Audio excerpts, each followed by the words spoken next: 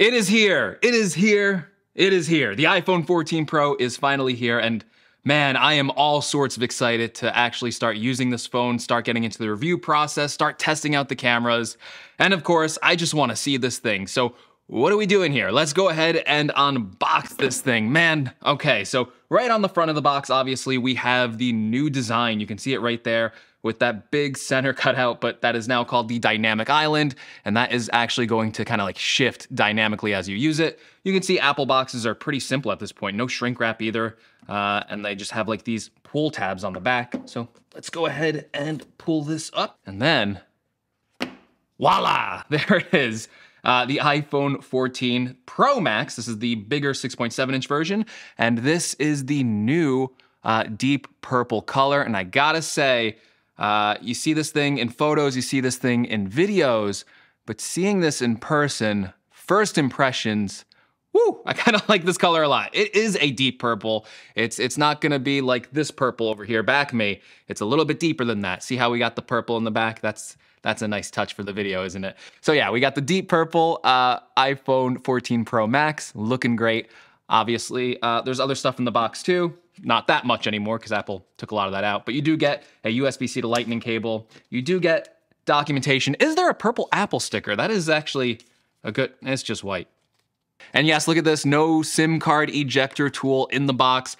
This is all eSIM now, so even like the documentation, what Apple includes in these iPhone boxes, this year, it is pretty minimal. It is pretty Spartan inside of the box itself. There's not much here. But all right, who cares about the box? What we care about is the iPhone itself. And I just gotta say, again, looking at this right off the bat, that camera bump is getting really big. It is huge compared to the iPhone 13 Pro. I have my iPhone 13 Pro actually in my pocket.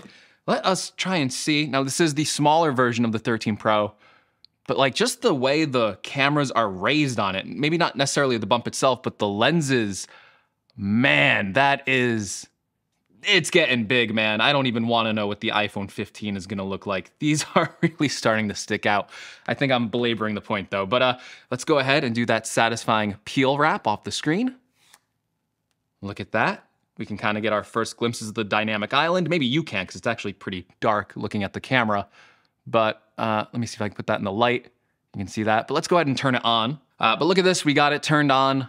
You can see that cutout on the top, no more notch. Now we have the dynamic island. But I don't want to bore you with the whole setup process, so let me set this iPhone up, let me start using it for a little bit, and then I will come back with my initial impressions and we'll talk about this phone. All right, I set up the iPhone 14 Pro Max. I've been playing with it for a bit.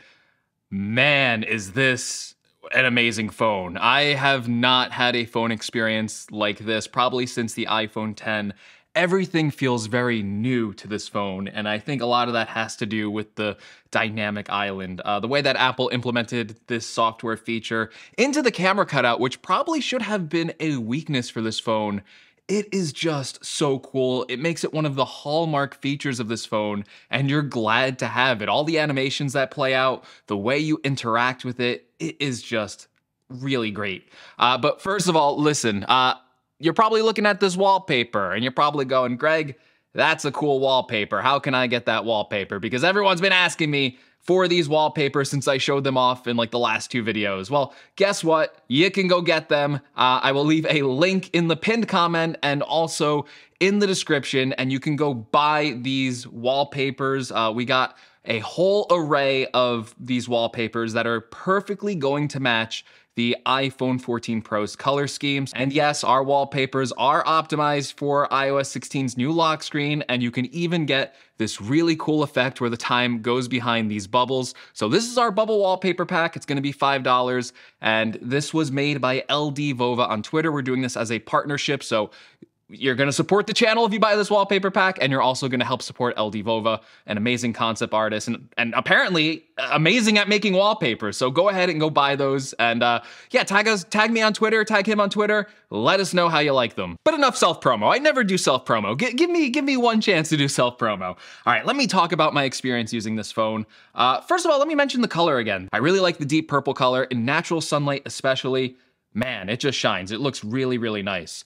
Another thing I must say I'm wrong about, and I kind of teased it before, is the dynamic island itself. And what do I necessarily mean by I was wrong? Well, when we first started seeing the rumors or the concepts floating around of Apple maybe using a pill-shaped cutout or an eye hole cutout for the new iPhone 14 Pro, I said in a lot of videos that, listen, this is not going to be a big deal either way. If you're coming from a notch, if you're going to a pill-shaped cutout, it's still going to basically take up the same display area. It's just a different look aesthetically. And I was wrong about that. Again, I didn't know about the dynamic island feature that Apple was developing when they made this phone, but I was wrong in saying that it wouldn't impact your usage of the phone, because what Apple did here with this dynamic island does impact your use of the phone. This cool software feature really makes this cutout stand out. And it's more than just the visual of the dynamic island of maybe you're listening to a podcast and you swipe up and then the podcast goes into the island over here. Or, you know, maybe you go ahead and you, let's go ahead and set a timer. And when we start that timer, we swipe up and it's gonna go into the dynamic island. It is more than just that visual cue of the thing swiping up and going into the top of the display, because this is actually functionally useful as well. And what I mean by that is, this is kind of like its own little multitasking area. Like, look, when I go press the podcast over here, it's gonna take me to the podcast. But now look, the timer's up here, and I can just press that and it'll quickly go back to my timer, and vice versa. Look, I can go back to the podcast app. It's kind of like a really cool way to multitask on iOS. Not true multitasking like split screen multitasking, but you can go back and forth between apps very quickly that you have stored up here in the dynamic island. And the dynamic island to me is just classic Apple playfulness with their user interface. Look at this, like when you swipe up, look at the animation of that just going into the island, then showing you the timer. Like, that is slick, that is just so nice. I know I just got the phone, but so far every time I've been using it, I just get delighted seeing all those animations play out. Like, even like going into the lock screen and you see the little lock up here and I go to scan Face ID, seeing that just take place up there, swiping up like that. I mean, it looks really great. I'll also credit the display in other ways besides the cool dynamic island. It is very bright. Apple increased the max brightness on this display to 2000 nits. Took it outside in bright, sunny day. I don't think there was like a cloud in the sky. And yeah, that thing is super bright. You can see this thing in direct sunlight. No problem, like no problem at all. It just gets super bright. I will say though, when it is outside in that bright sunlight, one thing was apparent to me, and that was that this kind of illusion of the dynamic island was kind of broken in a way, because you can actually see the separation between where the camera cutout is and where the Face ID sensor is on the phone. Not a major concern for me. It wasn't like, oh my God, look at this, I'm noticing it. But hey, you could kind of see like, yeah, this thing is kind of like an eye-shaped cutout in reality. And then the always-on display. So this is the first time that Apple is introducing an always-on display. It's only available on the Pro phones. And you can just see right here, look, this is the display on. When I turn it off, it dims the whole display and everything's there, right? Like my music was playing, it's still there. You can still see the time. You can even still see my wallpaper. It's just in a very, very dim state. And then when I wake it up, it just gets brighter. So this is probably the most literal interpretation of an always-on display that I have ever seen. It is kind of literally just always on. Now, there's a lot of other things to talk about with the iPhone 14 Pro, namely the new chipset with the A16 chip, and a lot of the things that I'm gonna discover as I use this phone I really can't talk about yet. This phone is still technically setting up. There's still apps downloading in the background. I really can't run a Geekbench right now. But you know, you can see it's a new chip, it still has 6 GB of RAM, but that's something I'm gonna have to leave for the full review. And just generally using this phone, I need a lot more time with it before I can really tell you if it's a major change over the iPhone 13 Pro that I was using before. But I did wanna comment very quickly on probably the most important feature for people looking to buy an iPhone nowadays, and that is the camera system. I mentioned before in the unboxing, this camera system looks pretty big compared to the 13 Pro, just the way the lenses stick out. It is a focal point of this phone, and obviously it's a reason why a lot of people choose to upgrade nowadays. Now, obviously, wait for the full review before you really learn my camera insights on this, but I did want to try and test out some of the features on the camera and tell you about it. So obviously, just took a couple snapshots with the main camera, and yeah, I think they look good. I can't really tell if they're really that different from my iPhone 13 Pro, But yeah, first impressions are, yeah, these photos look great, but the 13 Pro photos look pretty good too. So I really can't judge it yet. But yes, some of the things about the 14 Pro camera are noticeably better for me. One of them is the new 2x mode. And that kind of does that by cropping into the 48 megapixel sensor that this camera now has a larger sensor on the 14 Pro, and it can just crop in, kind of use the full detail of still getting like a 12 megapixel readout and just kind of giving you a digitally zoomed 2x picture.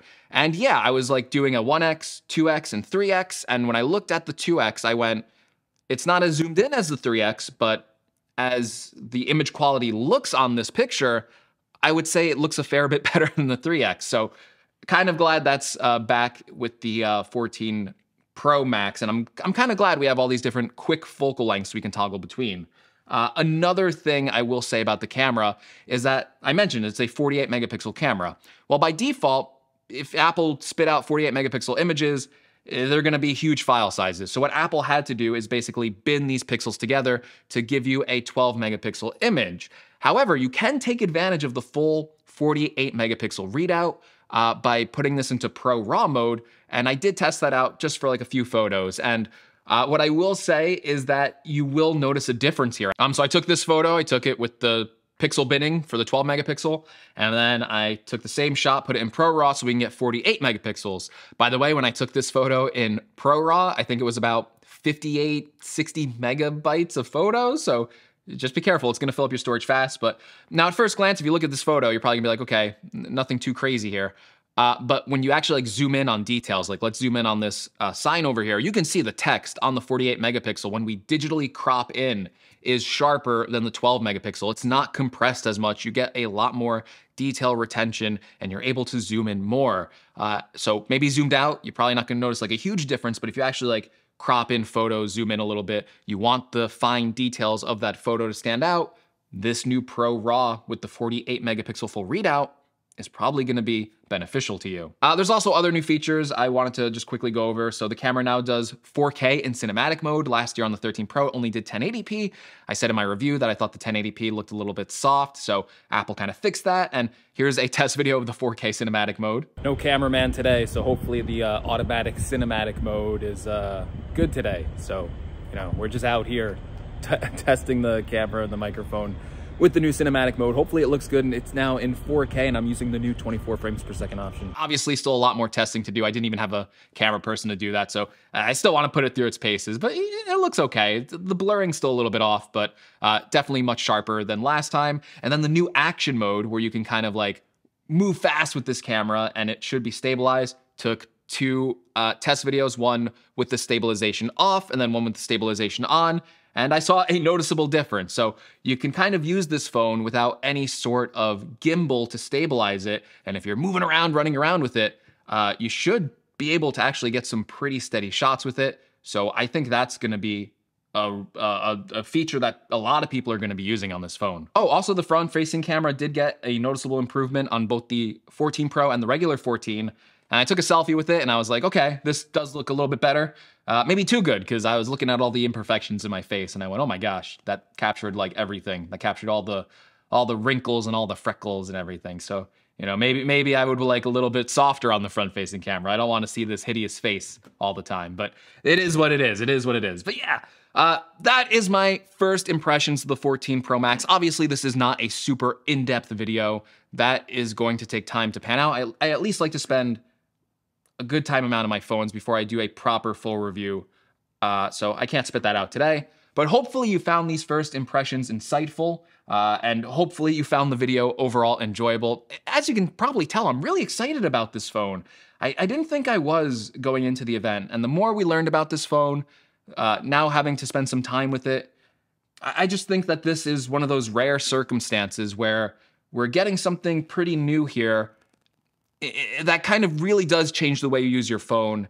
And the last time I could honestly say that about the iPhone was probably with the iPhone 10. This definitely feels like the iPhone design for the next 5 years or something very similar to this. So yeah, really enjoying my time so far with the iPhone 14 Pro Max. That is my first impressions. It's a great phone. If you got one, I think you're really going to enjoy it. And yeah, let me know in the comments below. Did you pick up an iPhone 14 today? Did you pick up an iPhone 14 Pro? Do you plan on picking one up? And let me know if you got one. Are you enjoying it so far? And then also let me know, what do you think your favorite feature is going to be on it? And also don't forget about the wallpaper pack. It's going to be in the description below. You can download it there. Help support the channel. Help support LD Vova on Twitter. And yeah, I think that's it. I think I got everything out of the way. So hey, if you like the video, give it a like, subscribe. I'll see you in the next one. Take care, everyone.